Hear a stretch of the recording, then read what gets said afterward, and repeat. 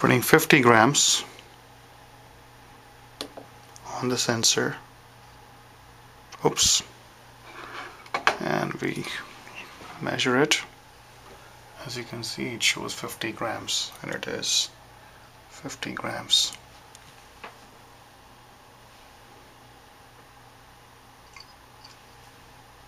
Now we'll put 100 grams. It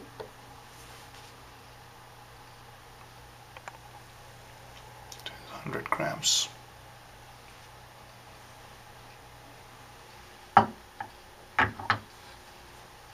Then off to 0, 0, and then 200 grams.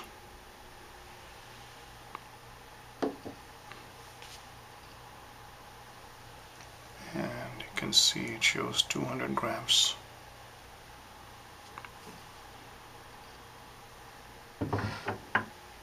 Take 500 grams. It's 0 there. We'll put 500 grams. You can see it's 500 grams. Another 200 on top. So 700 grams. And we get 701. So it's 700. It's bouncing between 700 and 701. So it's well within 100 grams, 1 gram. Here's 900 grams. And that's 901, so it's within 1 gram. Finally, 1 kilogram.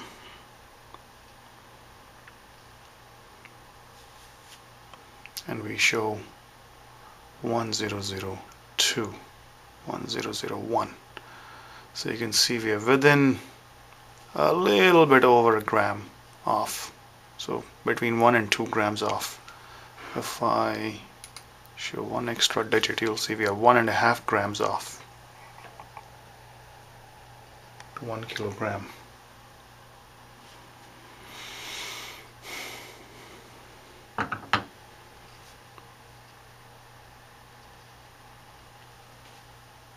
$901.3 for 900.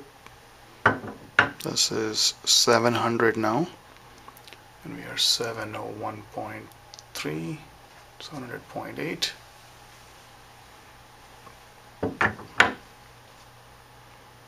So now it's 500 grams, and we are within 1 gram, 500.3, 499.9.